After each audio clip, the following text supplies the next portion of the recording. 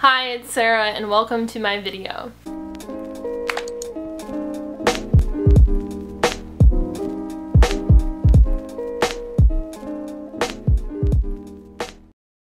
Hey everyone, this is actually part 3 of my series, so I hope you all saw part 1 and 2, but if you didn't, be sure to go check that out because I talked all about, environmental reasons and our human body and, a lot of things, I guess. So if you haven't seen those, just be sure to go check that out after you watch this video and stay tuned for a few more reasons why I think we should probably be eating a little bit less meat. Okay, last but not least, this is something we need to take into consideration regardless of you being vegan or not, what the meat that we are eating is doing to our bodies in relation to what type of meat you're eating. So if you're eating a lot of dark meat, which we know is not too great in excess for our bodies, then we will have increased heart problems, high blood pressure. If you know someone who's kind of suffered from heart problems, this should really impact you in a sense that you understand that eating that sort of meat can lead and increase risks in all those categories. So, not to mention organ failure alone is a direct reflection of, eating too much red meat. That being said, you could decrease your red meat consumption. Why do we eat things like pork and beef in the first place? And, of course there are some benefits of eating meat, and that's because they contain a lot of proteins and a lot of nutrients in them. I mean, of course they are such a high source of protein. If you look up things like the highest sources of protein, meat's gonna be like at least the top 3 options there for you. And it's great if you're trying to get in protein, especially, I'm preaching in the sense of, I'm a personal trainer. I used to aspire to hit my macros anyway. Easiest way to do that is to eat some meat. Well, there's a lot of practically pure protein sources out there when it comes to meat, and you don't have to eat a lot of random other things to combine your meats like you would if you are vegan. You have to combine your proteins to get a complete protein, and it's a whole complicated process. So therefore meat is the easiest way to get protein. Of course, after all that factory farming and everything is done and set with, and our environment is destroyed, and we're filled with steroids, then we have our protein at least, right? If you take nothing else to heart, eating way too much red meats is very bad for you. When I was in Italy, people don't eat red meat that often. They eat a lot of fish, sometimes they'll have chicken, but they don't eat meat that often. America, they eat meat all the time. We eat meat left and right, Sometimes 2-3 meals a day we'll have meat, and I'm guilty of eating a lot of meat, especially when I was growing up. I used to prefer meat to vegetables, and I didn't think that was a bad thing until now I'm a little bit more educated on the topic. Eating too much red meat is bad for you. Eating meat is bad for a lot of things, but to say that they're unhealthy for you is kind of in a gray area. Like I was saying, let's just recap a little bit. The environment. We're automatically hurting the environment if we are eating meat that has been raised on these factory farms. Again, go look up the video at the end of this if you want to see what I'm talking about.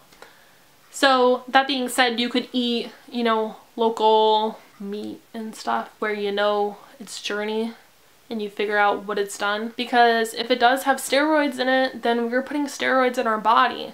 You don't think it's just killed off eventually, do you? That's steroid meat, we're consuming that. You have to think at the very least throughout the cooking process there's some still tainted materials in that meat that we are now eating. If you want to take any of this to heart, then I think at the very least we should be consuming less factory farm meat, and a lot of what you have in your grocery stores are probably from factory farms. Just go ahead and look at them, and even if you think that it says natural, organic, it still might be raised like that. We're not really sure. There's maybe you can check it. I'm not sure positive on what meat that's available to you, but if you go to your local farmer's market, you can get meat. You can meet the people who were on this farm. If you live in a city, that might be harder to come by, but I'm sure there's options if you just type in where can I buy local meat and animal goods near me, and just see if you can find some stuff.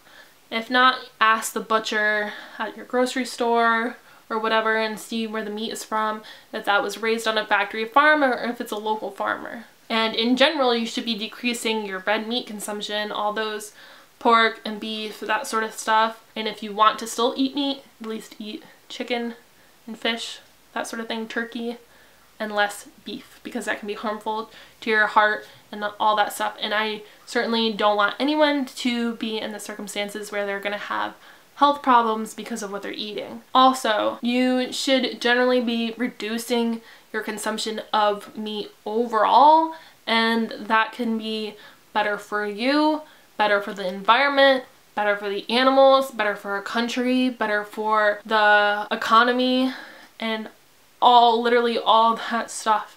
And every single person has the power to change it in some way, and it's called a ripple effect, chain reaction, whatever you want to say. Like, you doing your part really does have an effect on the world. Like, just think of how many times you've eaten meat. Like, that's at least a few animals every so often that you are 100% responsible for eating. Sorry, not sorry, you know? Like, and don't try to, like, beat yourself up about it. I'm not perfect. I've eaten meat. I still, like, occasionally will eat meat, but I am trying to go full vegan. Hopefully by New Year's. That's what I want my resolution to be. Just be more responsible for what you're eating and what you're consuming, because at the end of the day, you have the power to not eat meat.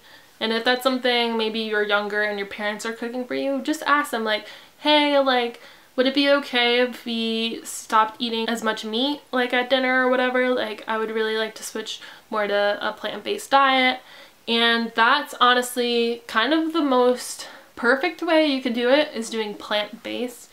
Now, obviously being vegetarian and vegan, those are great. I want to be vegan, like I said, but being plant-based and occasionally eating meat, you're not limiting yourself like you're never going to eat meat for the rest of your life. Because if you are someone who eats meat and you're simply being persuaded by this video, then you're probably not going to quit cold turkey for the rest of your life, you know? But switching to more plant-based and finding, you know, some vegan or vegetarian recipes to swap out with, and maybe eating meat once a week or 2 times a month or something like that. And that's just automatically helping everyone, the environment, yourself, so much at the end of the day. And if you're like, Sarah, I don't have any great vegan recipes, go ahead and click on my channel and watch some other videos, because I do have recipes. A lot of them are vegan, and I'm kind of a new YouTuber if you're watching this when it first comes out, but I will have loads of content. I'm still gonna want to be a vegan tomorrow and the next day after that, so there will always be that kind of content on here. And just, you know, take the time to treat yourself right and treat everyone else right, and that coincides with taking care of the environment and yourself and being responsible for, you know, your time here on the earth. So I hope you guys enjoyed this video, and please give it a thumbs up if you did, and also be sure to subscribe. I'd love to create more videos like this, but I do have some varying content, like some recipes. I'll possibly have some workouts. I have informative videos like this, so be sure to subscribe so you can see my new videos and check out some of my other ones while you're at it. I wish you the best in your plant-based, vegetarian, vegan, less red meat, all those endeavors. So be sure to subscribe so you can see my new videos and check out some of my other ones while you're at it. Thank you for joining me today and absorbing all the information that I had to say. Alright, I hope you have a wonderful day and happy veganism. Bye!